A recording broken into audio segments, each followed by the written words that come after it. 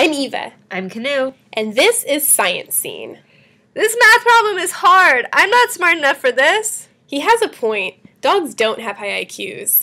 Higher than cats. That's wrong. Cats have very high IQs. Don't give up, Sparky. Haven't you heard of growth mindset? With a growth mindset, you believe your brain is like a muscle, that exercise and practice can strengthen it. A fixed mindset means basic qualities are unchangeable. Intelligence is fixed and never changes. That's how I stay the smartest animal in the world. That cat obviously has a fixed mindset. Sparky, with a growth mindset, you could do anything. Not so fast. Growth mindset isn't about sending a hollow message or just telling people to try harder. To take advantage of a growth mindset, you do have to work hard to overcome obstacles, but you also have to learn not to take challenges like hard math problems as insults to your intelligence. Hey! I'm getting better! I guess growth mindset worked after all. Hooray! I'm too smart for this.